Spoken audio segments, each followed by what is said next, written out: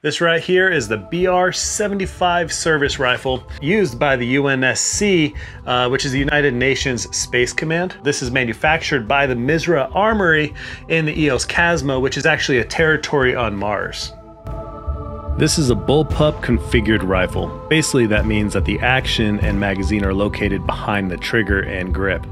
Featuring a 16-inch barrel, this Bullpup comes in at an overall length of 28.25 inches, making this extremely compact. This Bullpup is 100% ambidextrous, even featuring a reversible case ejection system. No, this is not the BR75 Service Rifle, that's from a video game. This is a Croatian battle rifle known as the VHS-2 and has been imported and redesigned, known as the Hellion.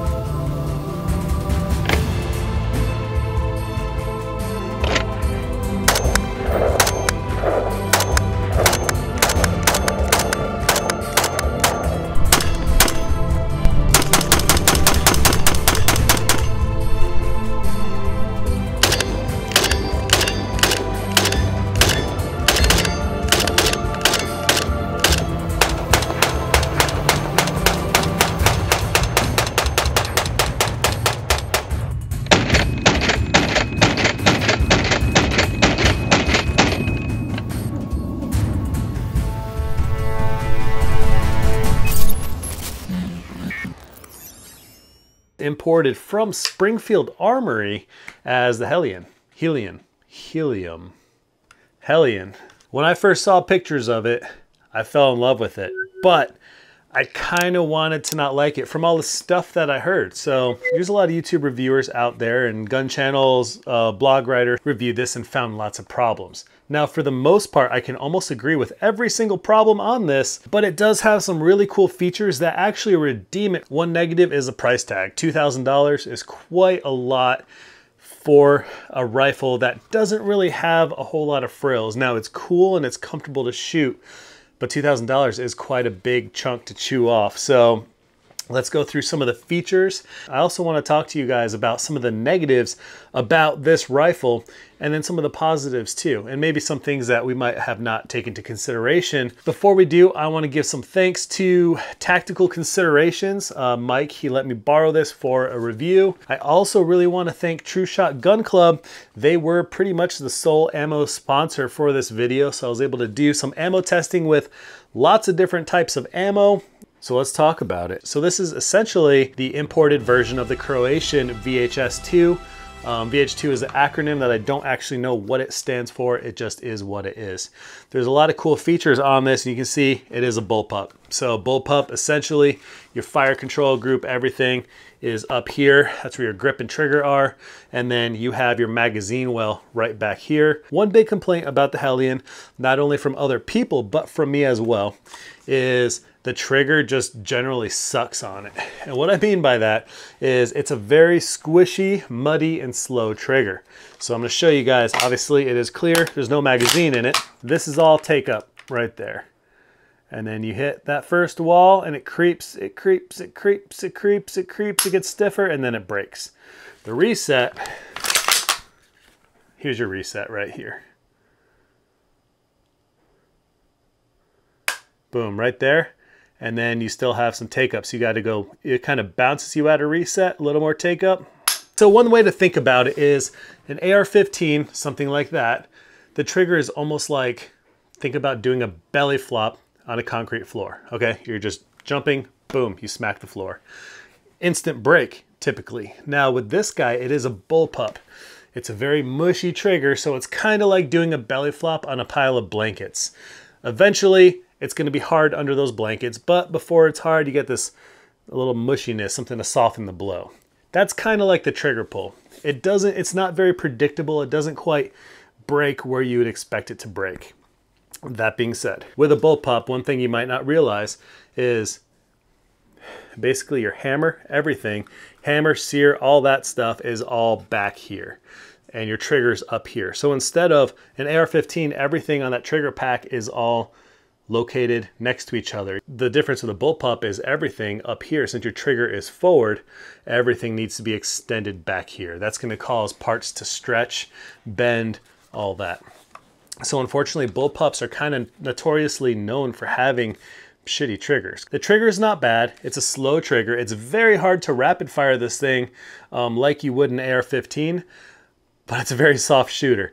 Extremely soft shooter, in fact. So let's talk about some stock features. You do have a stock with fixed position. It's spring-loaded too, so as soon as you pull this guy, it kind of bumps it forward. You do have an adjustable cheek weld right here, which just pulls up. It gives you a little cheek riser if needed. You insert the magazine right there, and then to release the bolt, which is one of my first complaints, right here on the back, this is the bolt release right here. Pinch these, and then it sends that bolt home. This is not a reciprocating charging handle. I have a steel target set up about 100 yards downrange. That safety is just weird. It just doesn't really work with the location of the magazine. Your wrist kind of pops into the mag when you engage the safety. Hit.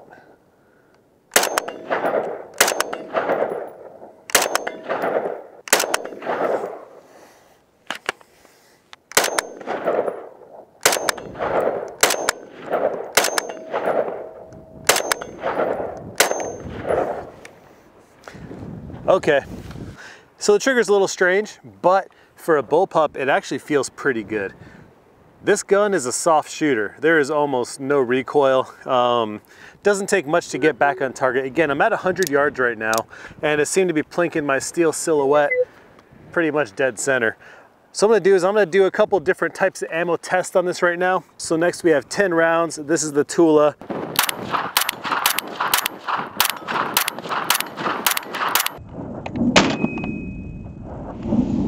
This is the Red Army 223. Hit, hit. All right, let me go fast now. PMC Bronze. Hit, hit. The PMC 556 X-Tac. Hit. Hit. All right, mag dump. Last time we're going to test today is 556 green tip. This stuff I believe is Norma. Hate that safety.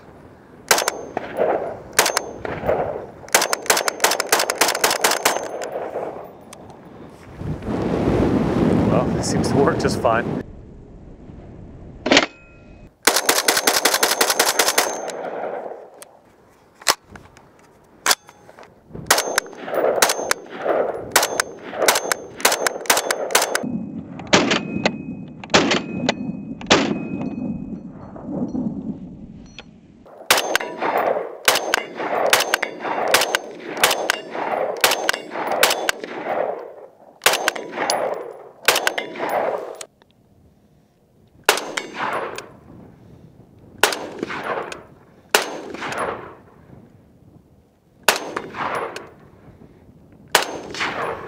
Okay, that's weird. I will say that. Let me do some rapid fire, just to get a feel.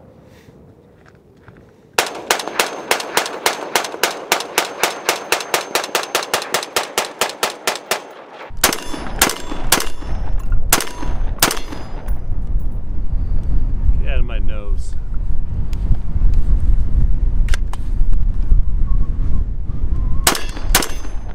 Let me go rapid fire. Let's see how that looks.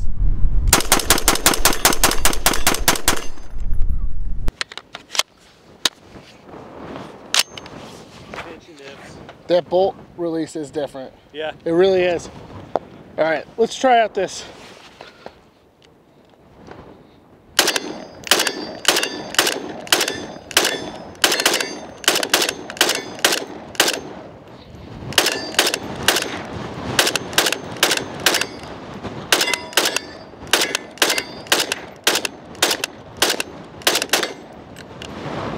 So the wind is carrying me. No, the rifle itself is great. It's really compact. I can get right in there, get a good forward grip on it, get right on target. The trigger reset is a little far out, which if you can see with the rapid fire, you can see that it's the reset, you're trying to find it. Other than that, this is a well-built rifle. It just sits flat, it shoots flat. It's back heavy like a bullpup should. but it gives you it's just really just a stable platform. If the wind wouldn't knock me over, but it's just a stable platform all around. Safety selector, up and down, like I get it. It is intuitive to get that up. It's just different from what I'm used to. The grip feels great. The mag release, good. H&K style. Yeah, H&K pull down style. The bolt release is just a little different, but no, this is a great product that they put out. I'm glad to see that they're importing this into the country now. Completely, extremely ambidextrous. So even the charging handle right here, you can be a left-handed charging handle or a right-handed charging handle. The safety, which is the next gripe, is right here. That's also ambidextrous. The safety feels downright backwards on this guy. So the paddles are kind of like inverted, and then the safety is very stiff. When I was shooting it, one thing that I did notice is I kept getting the safeties wrong. I don't know why. Anyways, everybody complains about the safety, and as well they should. This is a 5.56 chambered firearm, so it can fire 223s or 5.56 by 45. Right on the tip, you have an adjustable gas block. So you push it in, and you can set it to suppressed mode. Or of course, you could push that in and then rotate it back, and you can go to normal mode. So a 2-position gas setting, which is really nice. You can optimize this for suppressed fire, or you can just set it to normal. Since this is not my rifle, I didn't want to take the Night Force scope off of it for testing. I don't want them to have to re-zero the scope or anything, so I didn't test out the irons, but they look like they're pretty good quality. You push this button right here for the irons, and they flip right up. And then you have the same thing for the rear as well. So what we talked about was the ambidextrous charging handle, ambidextrous safety. Your ejection ports can be reversed, so ambidextrous ejection ports. Let's talk about another weird thing, and that's going to be the bolt hold open situation. It'll only hold itself open on an empty magazine, or if you stick your finger in this hole right here and then you pull it back, you can find a little tab that the magazine engages with, and then you have a bolt hold open. So it kind of sucks, you know, not having an external button to hold that bolt. That's okay. Right back here, this is where you release your bolt. You pinch this guy right in the back, and then it sends your bolt home. Or you can slingshot it with a charging handle too. So is the Hellion worth $2,000? Now I would say, for me, no, I probably wouldn't pay $2 grand for this.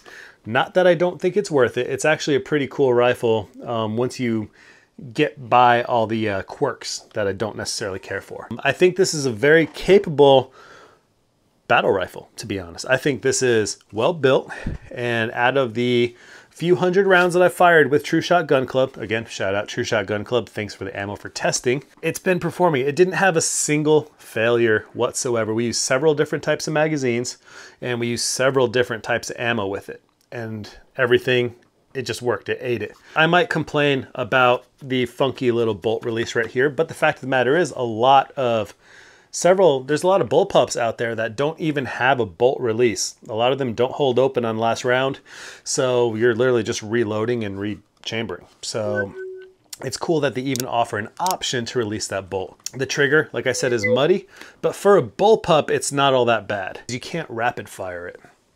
Now you can try to shoot it quick, it just won't go quick, and that's because of all the travel on that trigger. So there is something refreshing about this, and that's the fact that it's not just another AR. Now don't get me wrong, I love ARs and I have quite a few of them. In the end, they all function relatively similar. You might have some that are better quality than others, you might have some that have different features than others, but in general an AR will act like an AR. This doesn't. It feels different. Obviously it wields different, just shoots different. It has a totally different recoil feel, and I will say this is one of the softest shooting rifles I've ever fired, and I mean soft. That's it, guys. Hope you all like this video. Thank you again, True Shot Gun Club. Thank you again, Tactical Considerations. I'll see you guys.